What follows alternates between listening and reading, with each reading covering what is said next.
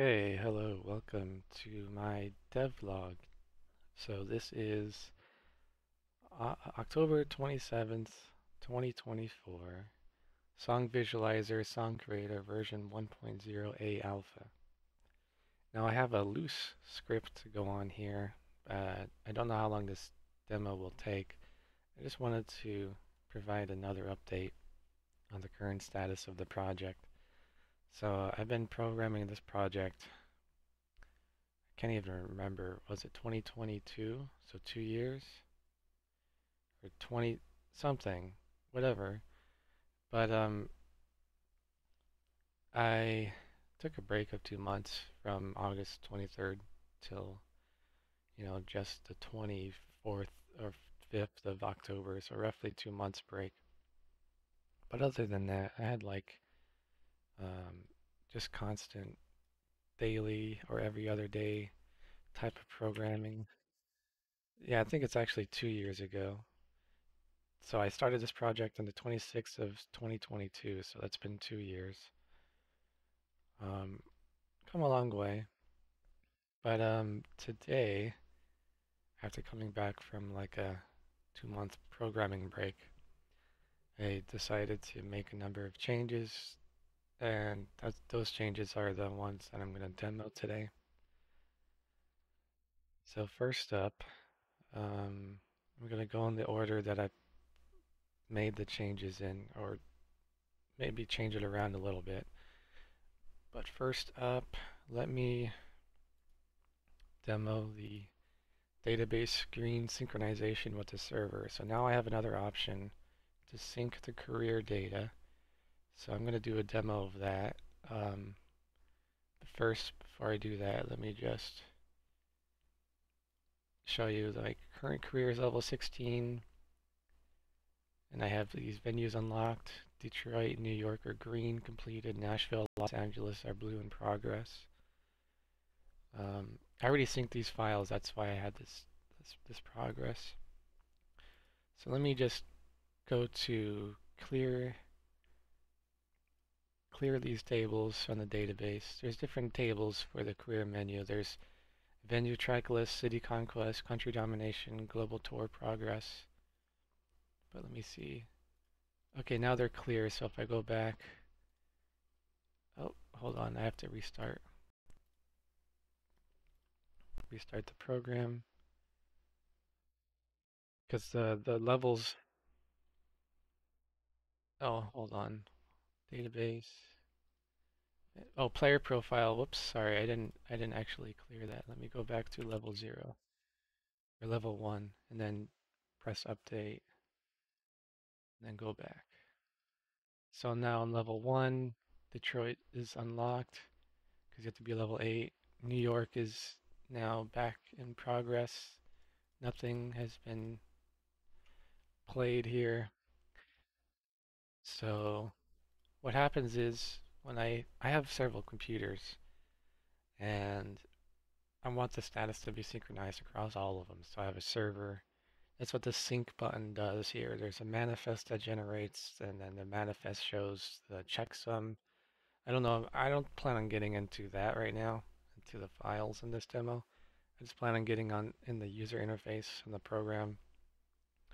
So what happens is you press sync career data, engage, and then there's a little pop-up that's created. This is part of debugging. So it created a JSON file, and what it does to determine which one to download or upload, it goes by checksum, and if the checksums don't match, it goes by the date. Now, since the date is newer on the client because the JSON's been generated from scratch, I just say, no, I don't want to upload it. I say, yes, I set the server as newer, so I download it. So there we go. You see in the log, it downloaded the career player profile, career CD conquest, the career venue track list, and then it updated the database table with that information. So what that means is if I go back here to the debug for the career database, put me back at level 16 and it brought back the track lists. But that's another story. Let's go back here. So you can see on level 16, Detroit is back unlocked. And then these different venues You can see drop C already played it because it loaded it from the database. It's just a minor thing. Everything else is synced up to the server, but it's worth sharing because on this computer in particular, I didn't play the career mode. I played the career mode on another computer and wanted that progress to be saved. So now that is a thing, pretty cool. Connects to the server, downloads, uploads, synchronizes, keeps track. The server goes through a user profile, so every user that runs the software has their own uniquely generated location on the server to synchronize the files just for that one particular user. Okay, so next up we have changing the venue set lists. Um, so what I mean is when you go into a venue, and let's say I have a venue that's in progress. Sorry, when you go to a screen, a city, so this is a city screen. Let me go back. So when you go to the career, the, the, the first spot you start at the career is the world map. And from the world map, you choose a country.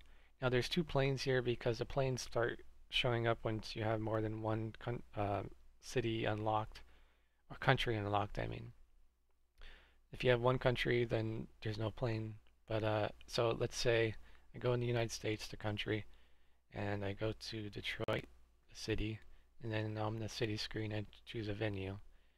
Um, so what happens is when you go into a venue for the first time, the track list is generated automatically.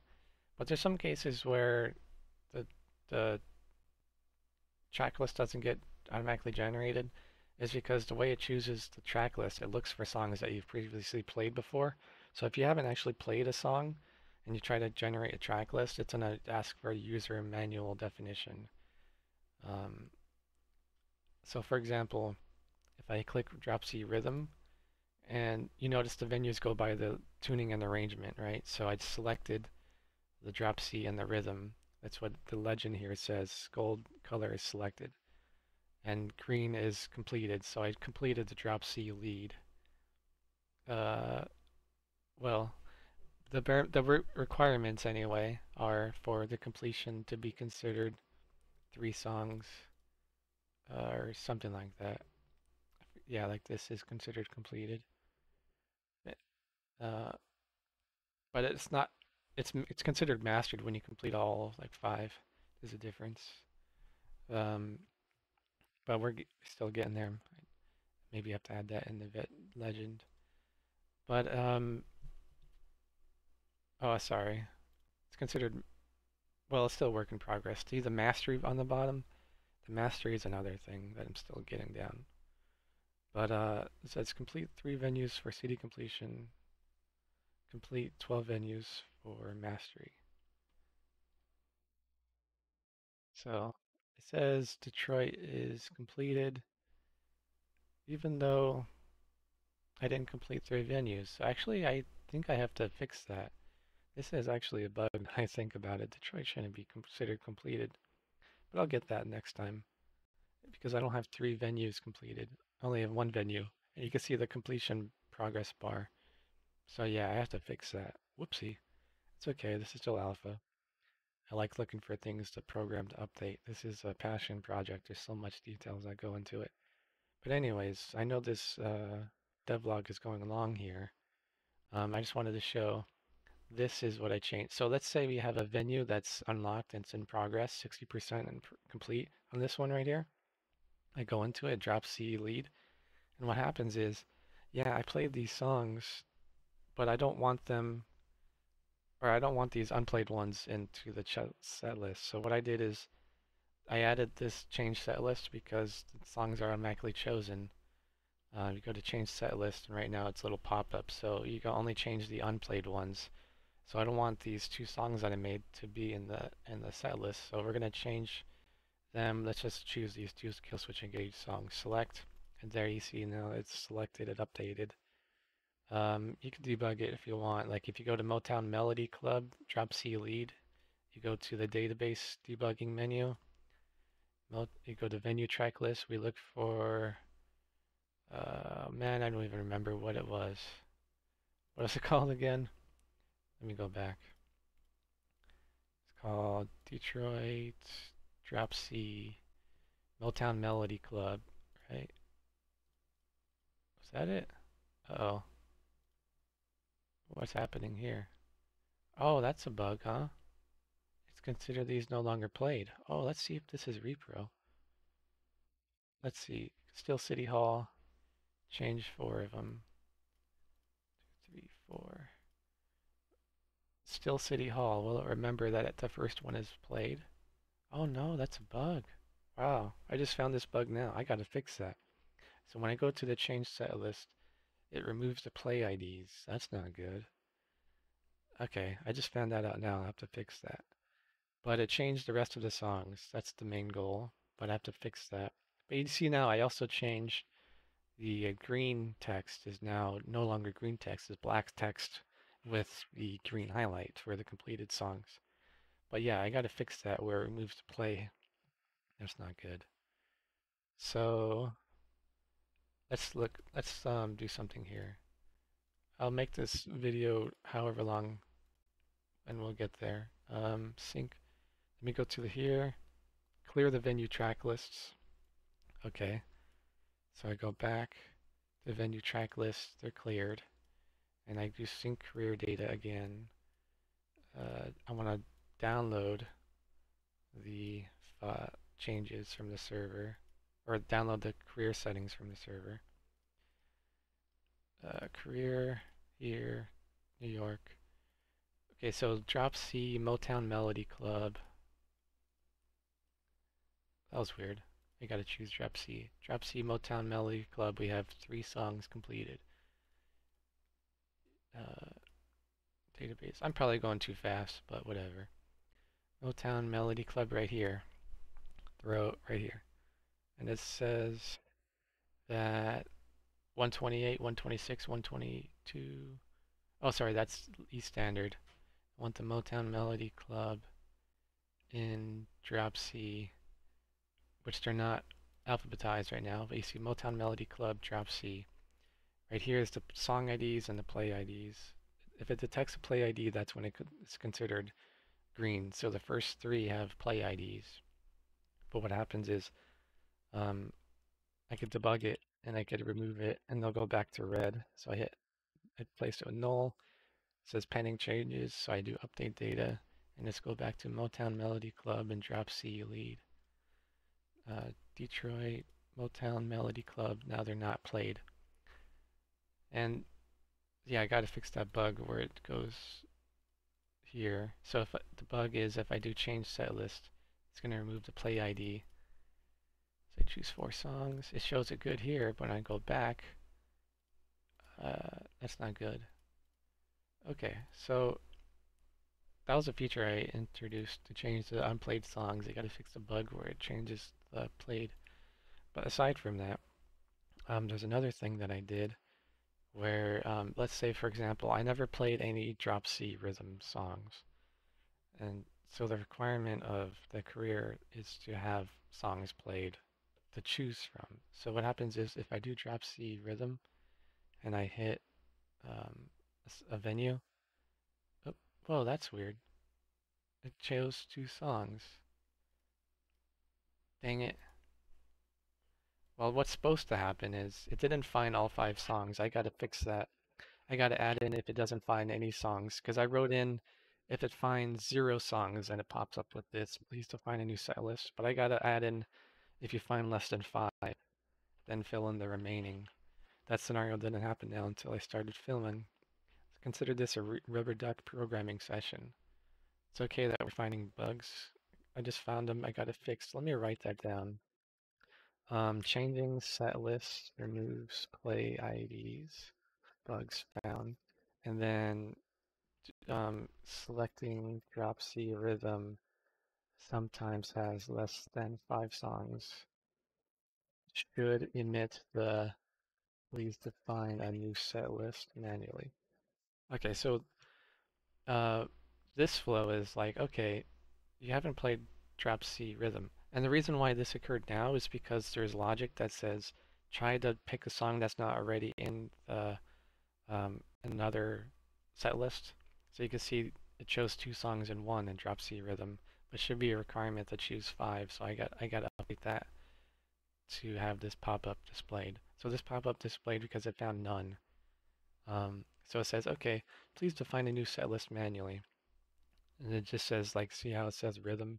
So I just choose 5 songs and that adds it. And I could change it, 5, whatever. Okay, but yeah, I gotta fix that bug over if it chooses less than 5. Oh, here we go. Did it again.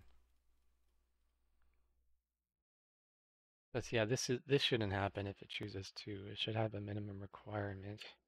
So I gotta fix that. I don't want to do it right now in the um, video. Let's just move on to the next thing, which is I added difficulty settings for more than difficulty 5, because this used to error when you go to a song and it says difficulty 5. Well, this is another thing I gotta fix because the difficulty is actually 6. Difficulty actually goes up to 10. And the error would be that if you try to play a song that's difficulty 6 to 10, it would error. The difficulty is in relation to the dynamic tempo. And there's different settings for the dynamic tempo, right?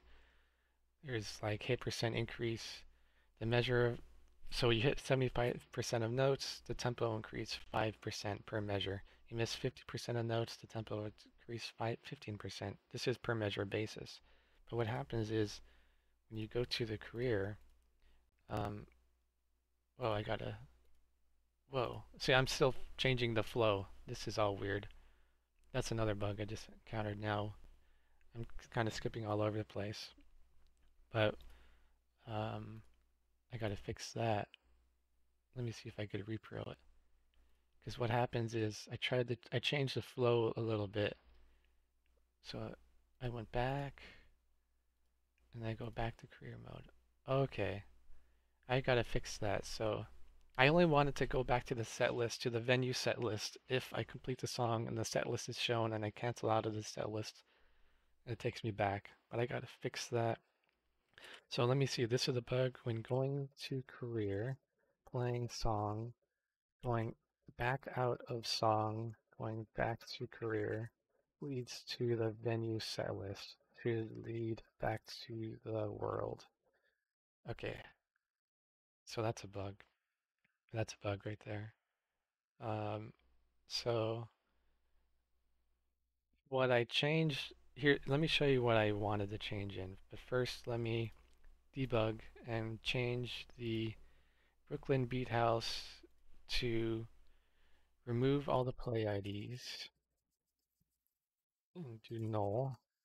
And then we're going to change the song IDs to the test song 160, 160, 160, 160. Enter, update. So Brooklyn Beat House drop C, career, New York, Brooklyn Beat House drop C. Uh, hold on a second. I think the IDs changed, unfortunately. Brooklyn Beat House, update. Brooklyn Beat House, New York, unlocked. Okay, so that changed the song IDs. That's not what I wanted. Let me see something. I actually have to view the song ID that I want, so I'm opening up a database in another tab here. That's the thing about unscripted videos. Document. I'm opening the database to get the song ID. That'll take me a second here. Last time I did this, the song ID that I wanted was 160, but I cleared the database and all that stuff. Ghost test is now 263. So let me go back. Database, venue track list here. Brooklyn Beat House. So 263, 263, 263, 263. Enter. Date. This screen is basically doing database querying in a GUI format. So I updated the Brooklyn Beat House song IDs to be a test song. So we go back to Brooklyn Beat House. Now these are all the tests. And I made another change that the JSONs get saved just for debugging purposes, because usually I don't want to save the JSON if I'm debugging and if the song name has the test in it. So I go to play and I'm going to go to the debug notate on, because there's another requirement. You have to get 30% accuracy or more. The debug notate gives me 100% accuracy because it says all notes are hit. So what happens is, this is a change that I want to demo here. So before, the song stats, you notice you go to OpenGP5, you go to eStandard, you go to tests, and that's where this song is, Ghost Test. This song, Ghost Test, is specifically in eStandard. But sometimes what happens is, when I go into a song, I want to play it in drop C. So I have another setting, change tuning every song select. It didn't change the tuning because I didn't have that setting enabled, so it's still in drop C. But what happens is, let me go back and reopen it. I did the checkbox for changing tuning every song select. Now it should change tuning every song select. So we go back to Ghost Test, and now it's eStandard. And here's another change that I fixed, which was a bug, was that the tuning, when you go here, it didn't save the tuning. So like, when you change the tuning screen, go back, it didn't change it on the song itself. That's fixed now.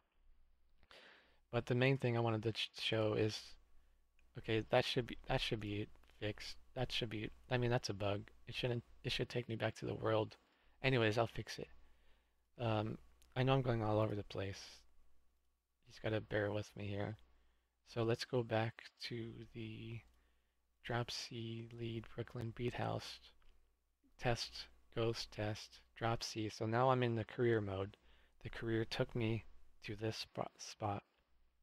And the change I want to demo is that it's gonna take me back to the venue screen. Because what happened is, I got tired of playing the song, going to the set list, and having go back to the career, go back to the world, go back to the city, go back to the venue. That's like 3 clicks. I got a 78% because of tempo. See, because that's another story. The career lowered the tempo, so I got a B. This is overall score. If I had 100% tempo, then I get an A because I had 100% accuracy. Oh, 70% accuracy? Maybe my note debug is off. Anyways, I go back. So what happens is, this is the change I intended, is when you go, if it shows the set list, then as soon as I go out of the set list, I hit cancel, it takes me back to the venue. So I could continue. Though I should have it change the play ID, the selected by default. Okay, excuse me. And the thing, this is a bug where it shows a blank screen.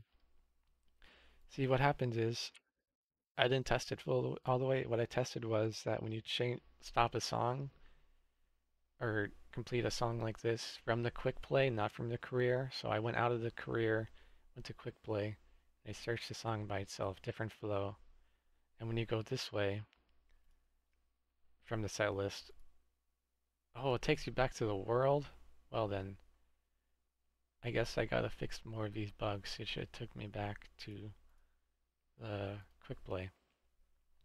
I guess I'm still ironing it out, and I'll have to fix that. The flow of going from the song playing to the main menu to the career and all that stuff. So I still have to iron that out, um, because in that instance, it took me back to the world instead.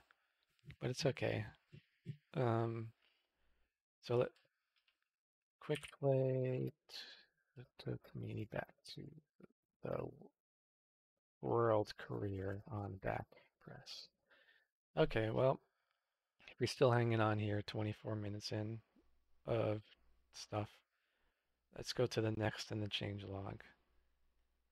Oh, let me go back to the topic of playing a song in another tuning. So if we say E standard test, yeah, it found it. Now I know I added the song, yeah, this is E standard stats. But what I added is for the stats to save in the alternate tunings. So if I go back to drop C, that's funny, it saved it. Okay. and go to stats. Now it shows the stats for the song based on tuning now. Because what happened before, it didn't save the stats for the song in the alternate tuning. Like if I played a song in an adjusted tuning, let's say the song is supposed to be in drops E standard and I play it in E flat. Even though I played it in E flat, it would save in the E standard, and I wouldn't have any reference.